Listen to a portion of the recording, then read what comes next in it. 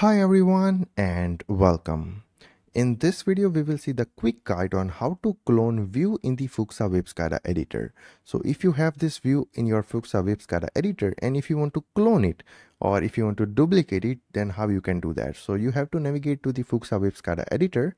Here you can see we are on the main view. Okay, now we want to clone this main view or we want to make a duplicate of this main view.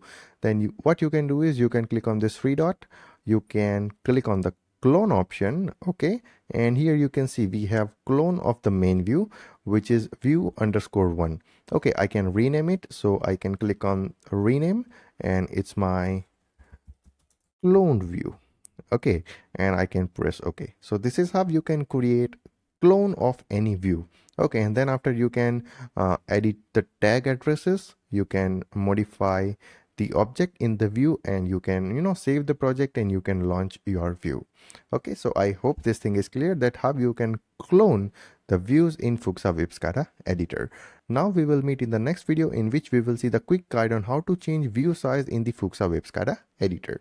So stay tuned for that video. Thank you.